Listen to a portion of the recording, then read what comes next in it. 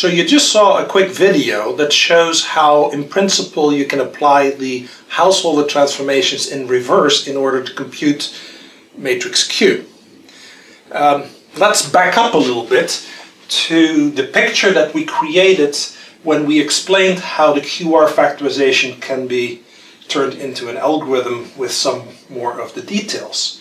Now, what really is going on now is, at a typical point, we have updated our identity matrix so that it looks like this.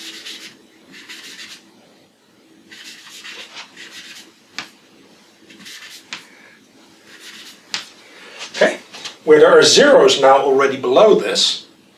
And now what happens is that in the next step we need to apply the householder transformation that previously was used to compute the QR factorization to this matrix. And that's exactly this householder transformation right here, the U2 of which overrode these zeros.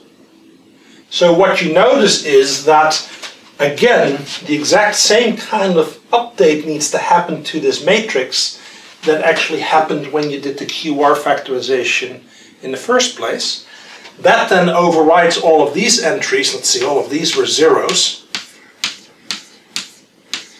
That overrides all of these entries with non-zeros, also updating these non-zeros.